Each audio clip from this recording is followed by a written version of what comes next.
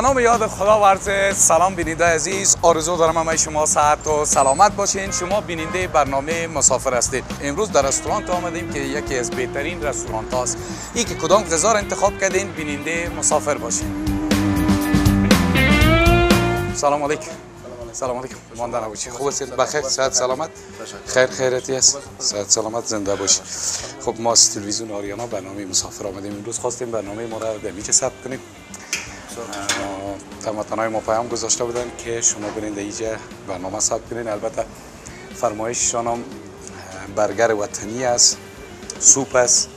باز اگر یکم غذای دیگه هم وقت بود رو بگیریم. درست است چون خب آشپزخانه اینجاست؟ بله آشپزخانه شما بخوریم میوه بخوریم. سلامت، تشکر. سیب وطنی است؟ بله. شتگی است؟ پاک است. خب یک نفر سر آشپز تا بخوای؟ تو بیا یک از گپ بزنیم. سلام. صحتتان خوب؟ بخیر هستید؟ صحت سلامت؟ خیر خیرتی است؟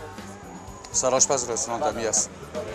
خب امروز دیگه بخیر ما و نورالله استاد چی میکنیم؟ درست است؟ بله. من بایک ما باید بکشم. مهربانی خودت ما میایم اونجا.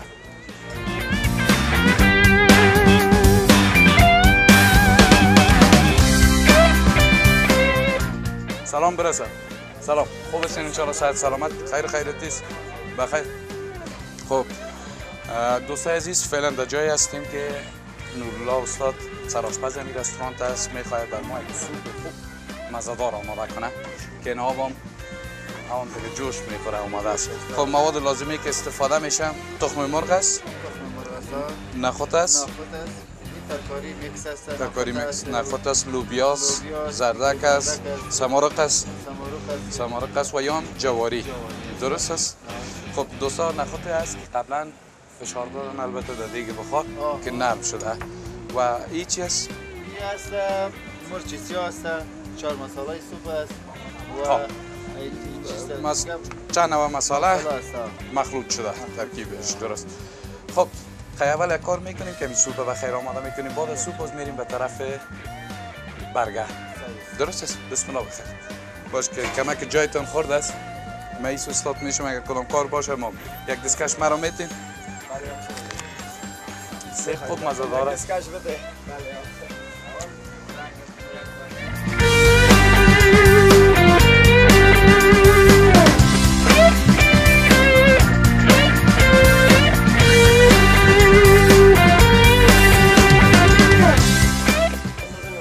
چی را انداختی؟ مساله خام مساله را انداختی. بعد از اون این جواری میندازیم بخیر. بعدش هم این ترکاری میکس میندازیم و بعدش هم نخود میندازیم که بسیار سوپ مزه‌دار میسازه. پیش سر از اون ترکاری میندازیم.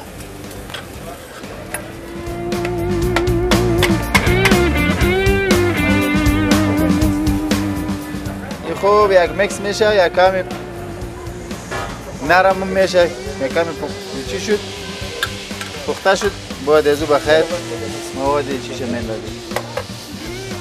خب تخم مرغ باید مخلوط کنیم. تخم مرغ باید مخلوط کنی یا باید خوب میکس شود.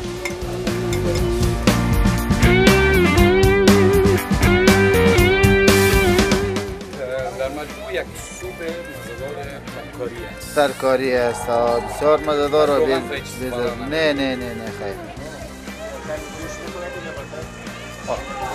چون نباشه قبلا دیگه شما وقت‌تر مانده بودین جوش خورده بود گرم است.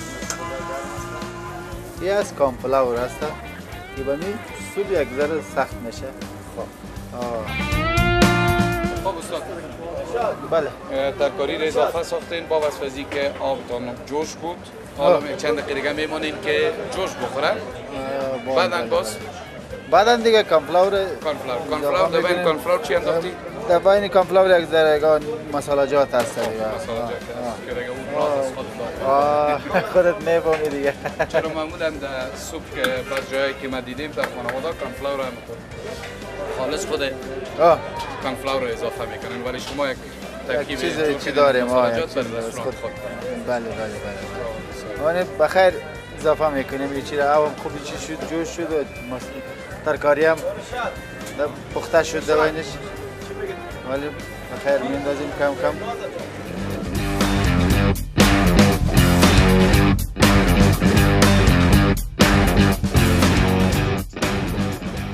دوستان عزیز می‌بینید که طرز تهیه سوپ قسمی که اینا آیسته آیسته کم کم میریزن از کارنفلاور به خاطر از اینکه چی نشه؟ که زیاد سختم نشه و از به اندازه چی شه جور شه. کمک خود بسته میسازه سوپ. یک دم زیاد پرتی باز خودم چیز میکنه، بسته میکنه باز لغت لغت سخت میشه باز. تا چند دقیقه باز میشه؟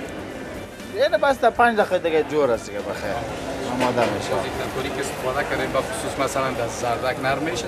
او قبلا انداختیم او نرم شده دیگه، در 5 دقیقه دیگه امکان فلاورش دیگه در 5 دقیقه وقت. این تخمه به خاطر چی اضافه میکنید؟ به خاطر طعمش یا اینکه؟ به خاطر طعمش هم است و رنگش هم بسیار خوب میکنه، مت خوب روشن میاردش، همون دانه دانه معلوم میشه در بینش. میشه دوستان عزیز که زمانی که شما سوپ آماده میکنید در خانه، از نظر به مقدار سوپ میتونید که چند عدد تخم اضافه بسازید، البته سفیدی و زردیش خوب مخلوط میکنید که رنگ سوپ خوب روشن ده. یکی از تخم است در آخر بازی انداخته میشه و دوستان به خاطر روشن شدن رنگ سوپ را میتونید که شما چند عدد تخم خوب مخلوط کنین، بعد از اون اضافه بسازین به دیگ سوپ.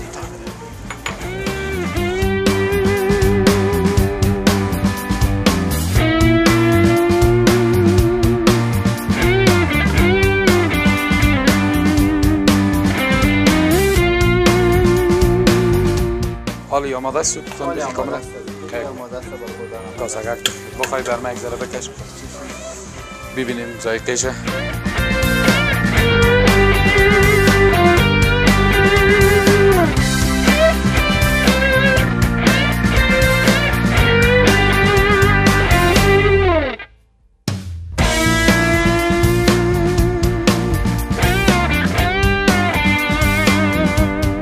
من دوستات فکر میکردم که شاید سوپ یک مدت دیر وقت بگیره تا اینکه پخته شود، اما امروز دیدیم که بسیار زود تقریبا در 5 دقیقه الی 6 دقیقه سوپ آماده میشه، در صورتی که آب جوش باشه. خودت نمیگیری؟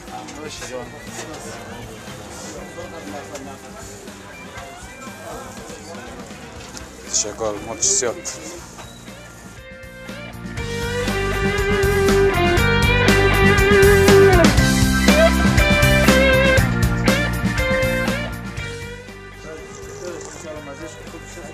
بسیار عالی، بسیار سوپ مزه‌دار.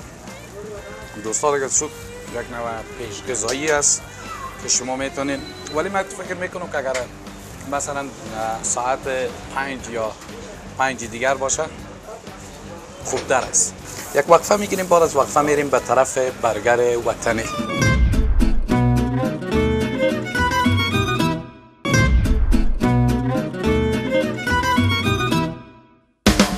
شما بیننده برنامه مسافر هستین دوستای عزیز و رحمت الله جان کسی هست که امروز بر ما برگر آماده میکنه. سلام برسه. صحت سلامت هستین ان شاء الله بخیر. چپس هم انداختی ببین که چپست نسازه. خب امروز دوستان میخوایم که یک برگر وطنی آماده کنیم، به خصوص دوستای ما که خارج از کشور زندگی میکنن و یاد سابقا بیفتن. خب بسم الله بخیر. چپس هم تقریبا آماده است. خب نانای برگر هم مثل نانایی که سابق بود پرکی از امو دارین شما؟ در کجا هست؟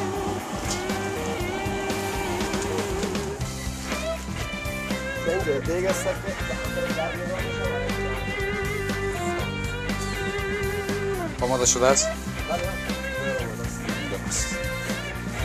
دوستان چون جای کمک کرده بسیار جای خورد جور کردین براتون یا برای فست فود یا غذای زودپس. دوستای عزیز پیام گذاشته بودن، البته زیاد پیامای ما خارج از کشور بود، به خاطر از اینکه گفتن به یاد سابقا بیفتیم یا به یاد کابل قدیم و اون برگر سابق کابل پیام گذاشته بودن. امروز ما خواستیم که بیایم طرز تهیه برگر وطنی رو ببینیم و امروز برگر ما ساسش رو انداختی؟ بله ساسش رو آماده ساختن درست است. و این چیز؟ این ماینس است، خودم آماده خب ترکیبش خودتان آماده ساختین. درست. و این هم نان خاص یا نان پرکی برای برگر از دوستان.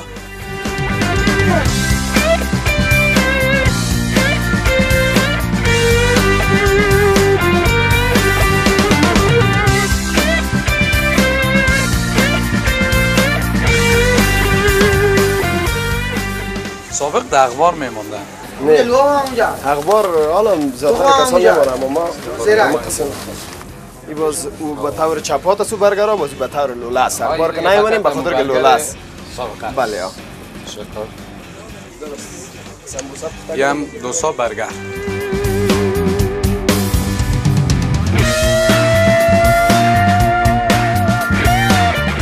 سمبوسا هم آماده میکنیم؟ بله سمبوسا کم روزن به خاطر داغ شده. بیارش بالا بیارش. برگر خب بسیار مزه‌دار بود.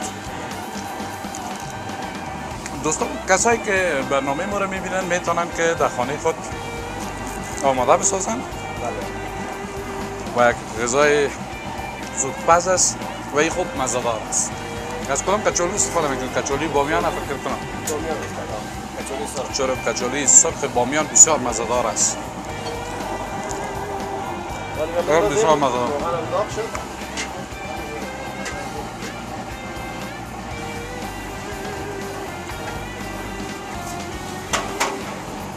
خب این سمبوسه میانه کلش انداختی؟ بله. خب چی داره؟ کچالوست؟ کچالوست، کربوریست، کرم است. خب مخلوط شده. مخلوط شده است. درست.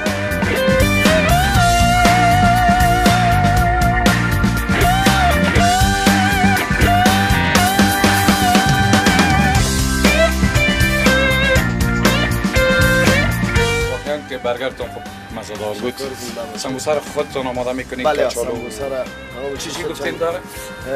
گسنیج است و یگان چیزای ترکاری باب هم از کچالو هم از کلش مخلوط میشه با هم. بله جوش میخوره باز دینا پر میشه فقط در روغن داغ میشه بس آماده میکنیم. مرد یک دانه سمبوسه هم بده.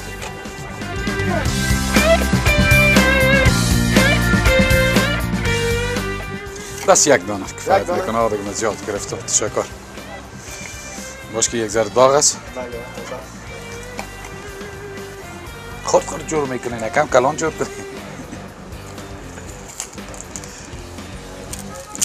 نگفتی که باز زیاد بود مزه‌ش هم از بین میره.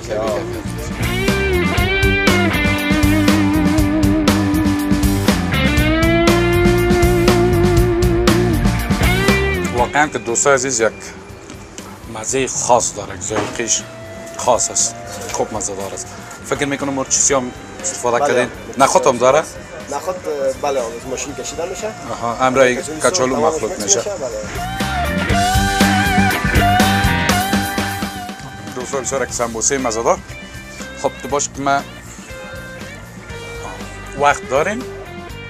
دوستای عزیز یک وقفه میگیریم. بعد از وقفه میریم به طرف شورمه.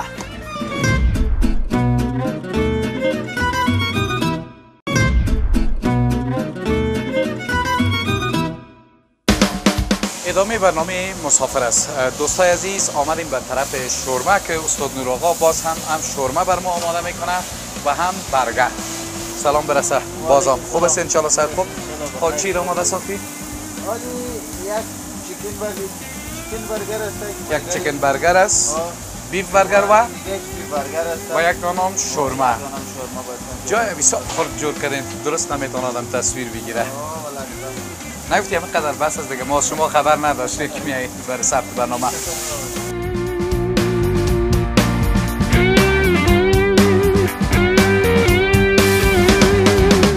این چی است؟ یکی از ساس است. ساس ماینس است. آی مزه‌دار است. یا آماده در بازار پیدا میشه یکی خودتان جور کرده؟ در بازار هم پیدا میشه. ما خود ماشور. خب دوستایی که میخواین در خانه آماده بسازن میتونن که از سوپرمارکت ها بخرن. بادنجان رومی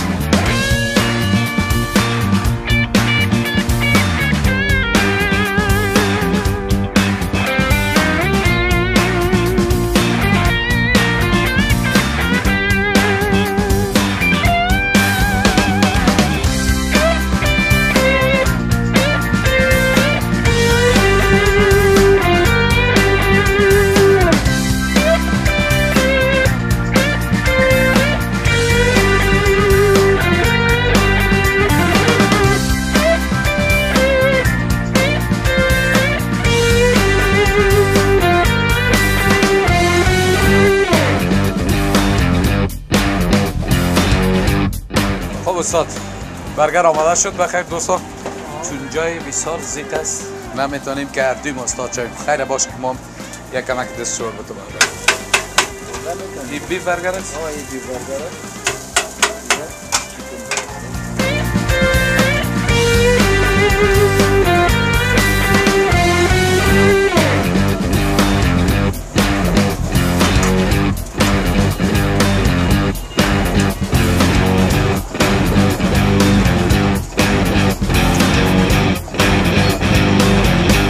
بیف برگر خوب مزه‌دار است. انشالله که دیگه بخوری از این قدم مزه‌دار است. و ما نمی کارا نمی بخش آشپزی تقریبا یک 20 سال میشه که ما تجربه دارم. در پاکستان هم کار کردیم، در اینجا هم. نور محمد که مشهور به نورالله است تقریبا 20 سال سابقه کاری دارد دوستای عزیز. و در این غذای داخلی و خارجی 35 رقم برای 35 رقم برگر واقعا مزه‌دار است. اینجا جای نیست دوستان. این طرف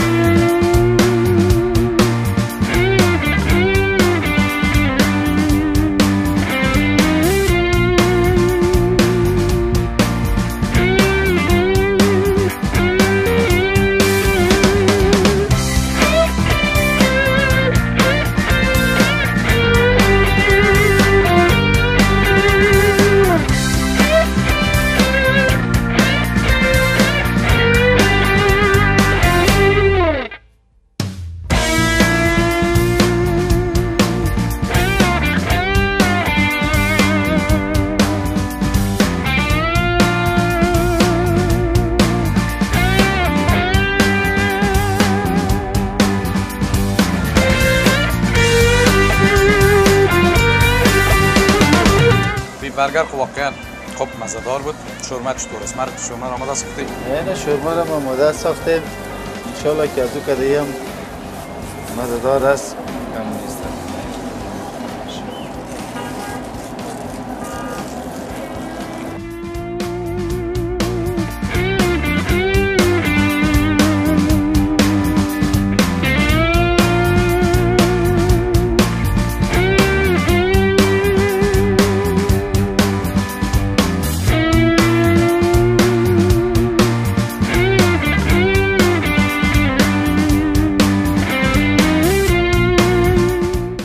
دوستای عزیز، رستورانتی را که شما پیام گذاشته بدین و غذایی را که شما انتخاب کرده بدین، امروز آمدیم به امون رستورانتی که شما گفته بدین.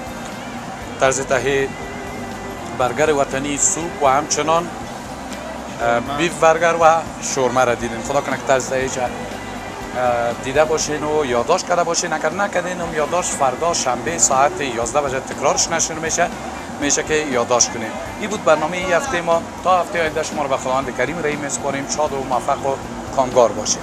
خدا نگهدار. خدا خدا